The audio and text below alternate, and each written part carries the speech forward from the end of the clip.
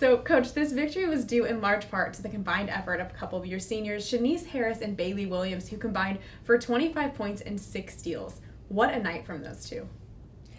You know, great play from Shanese and Bailey.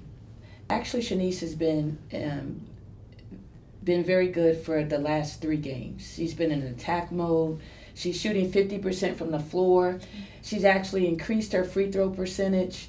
And she was just very, very driven, very focused on every possession, offense and defense.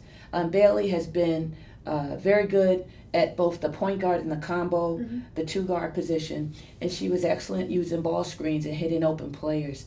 She actually got her shot going, her 3-point shot, and so that really helped us offensively.